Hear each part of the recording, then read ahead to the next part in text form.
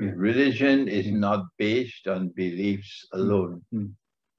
The most powerful voice in history to have said that is Gautama Buddha. Religion is also based on conduct, and the Quran confirms that.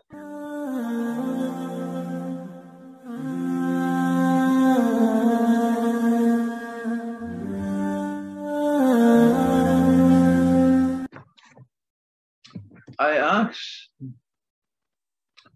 my Shia brothers, and they are my brothers because I recognize them to be Muslims. They are my brothers until a fatwa is delivered that the Shia are no longer Muslims, they are kuffar, and that fatwa has achieved ijma'a.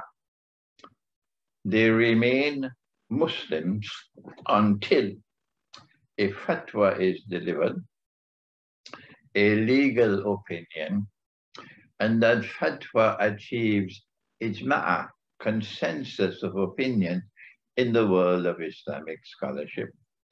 Only at that time would it now will not be considered to be Muslim. This is a fatwa delivered on the Qadianis or the Ahmadis.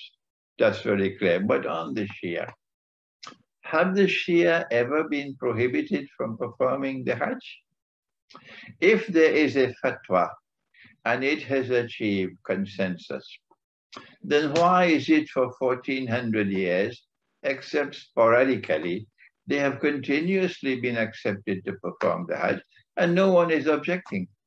No one is objecting. Okay? Since the Shia are my brothers, because there is no fatwa which has achieved ijma', I am not aware of it, that they are kuffar. Since the Shia are Muslims, I approach them and I say to them, if your claim is correct, and this is their fundamental claim, which separates them from us, that Allah subhanahu wa ta'ala, He has decreed that the leadership of this ummah after the death of the Nabi Muhammad والسلام, is vested in Ahlul Bayt. This is called the theory of the Imamah. If this is from Allah and someone rejects it, then surely he cannot be a Muslim. Once it has come from Allah, Islam means you must submit to it. That is the definition of Islam. So if someone rejects it, that person is a kafir. Can you deny that? No. This is irrefutable logic. And I say to them, my name is Imran Hosein, and I am a scholar of Islam. People consider me to be a teacher, and I reject it. And I go amongst you in Iran, and you accept me, and you embrace me, and you're kind and loving and respectful for me, and you honor me, you say I have great scholarship. How come you don't tell me I'm a kafir? There is a question of credibility now. If a belief system is to be accepted as a part of this deen, from where must it come? Obviously, since Allah says that He sent this Quran, Tibyanan likulli shay, this Quran must establish the belief system of a Muslim. We must not have to go elsewhere. Now then, the Quran is comprised of two kinds of verses. There are those verses which are muhkam, plain and clear, no need for any interpretation. And there are those verses which are called mutashabihat, and Allah in His wisdom, and He is the wisest of all, has chosen to put part of the knowledge conveyed in this Quran in mutashabihat. And only those endowed with insight will be able to penetrate. So forget it, Washington. You can't penetrate it. The mutashabihat has to be interpreted. And we must make an effort to interpret it. But only Allah can confirm an interpretation to be correct. I thought that there was a mistake in punctuation. I thought that this was my teacher's view. And I also held that view until I realized I was wrong. Until anytime I'm wrong, I'm so happy. I'm so happy to declare I was wrong. All right. And correct myself. This is integrity in scholarship. So I've realized I was wrong. That it is only Allah who can confirm an interpretation to be correct. But we must make the effort to interpret, because this is a part of the Quran, a very important part of the Quran, the mutashabihat. And we make an interpretation, we say Allah knows best. If our interpretation is correct, then always this is truth. And truth will survive despite all the critics. They can make all the noise they want to make. It makes no difference. Truth will survive. And if our interpretation is wrong, but we did make the effort with sincerity, monsieur, we still get blessings for having made the effort. The interpretation is wrong, it'll go down the river tomorrow, be forgotten. But we must still make the effort to try to penetrate the mutashabihat of the Quran. But the belief system, therefore, cannot come from mutashabihat. The belief system must come from the Quran, but from that part of the Quran which is plain and clear. But the Quran, which is plain and clear, and my Shia brothers must not be annoyed with me when I say this. Listen to me, it will benefit you. The Quran, which is plain and clear, the muhkamat, does never say that the leadership of this ummah is vested in the Ahlul Bayt. Good? Yeah. And so we have differences with them on these issues. But that does not mean that you have the right to say they are kuffar. If you want to declare they are kuffar, bring the fatwa, which has achieved ijma, and then explain to me how it is that they have never been stopped from performing the Hajj. This is irrefutable logic. The only way you can say that they are not Muslims is this way. There's no other way. Okay? So I recognize them as Muslims. And I go to them, therefore, with the love and affection worthy of Muslims. I don't judge people always only by beliefs. I judge them also by conduct. And the only leader I have found in my lifetime who have stood up with incredible courage to point his finger at Washington and to say this is Shaitanul Kabir. I've never heard any Saudi leaders speak like that. I've never seen any of these bogus leaders that we have today speak and point to Washington, Shaitanul Kabir. But Imam Khomeini, Rahimahullah, you don't like what I've said, get lost. Get lost. I have the freedom to say, Imam Khomeini, Rahimahullah, you don't like that? Get lost. Leave me alone. I have the freedom to speak. You don't want to listen to me? Go your way.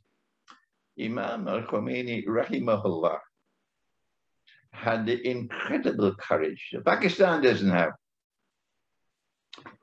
to point his finger at Washington and say, this is Shaitanul Kabir. I honor him for that. The way I honor Malcolm X. The way I honor Hugo Chavez. I wish we had leaders like that in the world of Islam. So yes, our Shia brothers do make mistakes. And when we try to correct them, we do so in a loving way, not with boxing gloves. We don't want to win any debate with anyone. Others do that, not us. When you try to win a debate with others, you leave a record behind you that stinks. Yes, we won the debate. Look at the record of hatred and hostility you leave.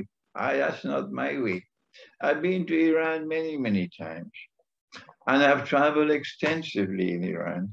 And the Shia brothers in Islam in Iran have always, always, always recognized and respected me and received me with kindness and affection. But that does not mean that I will not point out the areas where we differ. I also point out the areas where we are in agreement. Right. And one of those, of course, is that there's a big war coming. Right. And after the big war, there's going to be a conquest of Constantinople, 7 years after the big war. Our critics say, oh, no, no, the big war took place in 1453. Let them continue to dream. History will leave them behind. The world is listening to me. And after the Great War and the conquest of Constantinople, we will return Hagia Sophia to those to whom it rightfully belongs. The Shia and the Sunni are agreed on this. It's only Turkey which remains brainwashed until the end of the world. Yeah. Religion is not based on beliefs alone. The most powerful voice in history to have said that is Gautama Buddha. Religion is also based on conduct. And the Quran confirms that. أَرَأَيْتَ الَّذِي يُكَذِّبُ بِالدِّينِ فَذَلِكَ الَّذِي يَدُعُّ الْيَتِيمَ وَلَا يَحُدُّ عَلَى طَعَامِ الْمِسْكِينِ. Our people are miskeen today. Millions and millions and millions are miskeen today. And they, with their petrodollars, living luxuriously, they eat their fill.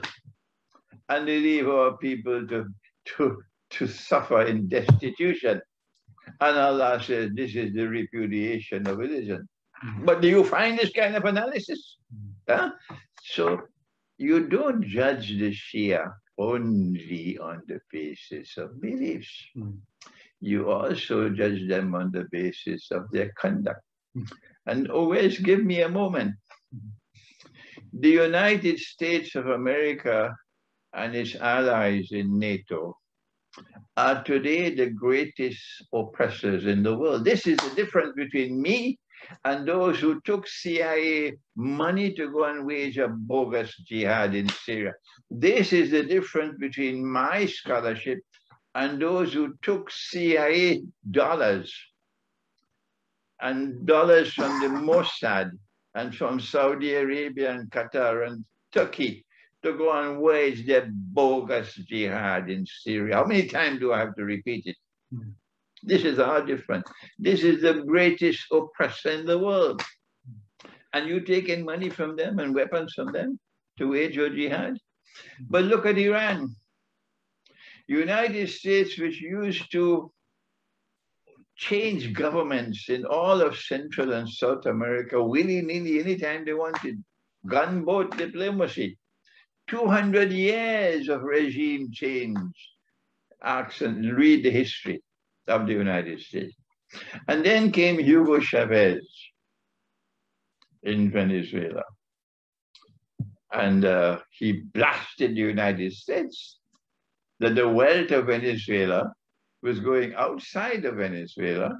Venezuela has oil, it has gas, it has gold, it has so many things. But the wealth was going outside and going to an elite in Venezuela. And the masses of Venezuelans were in miserable poverty. He says this has to change. The wealth of the country has to be distributed equally, has to be distributed justly. The poor must get part of it. And they tried everything they could to get rid of Hugo Chavez. And then after Hugo Chavez, Maduro, including imposing a quarantine on Venezuela so that no tankers can come with oil to help Venezuela because the refineries were not working. What did Iran do? Do you think Pakistan has the courage to do what Iran did? or in Indonesia or Malaysia or Turkey or anything. Iran sent 5 tankers filled with oil. The US warships were in the Gulf, in the Caribbean Sea. The US warships were there.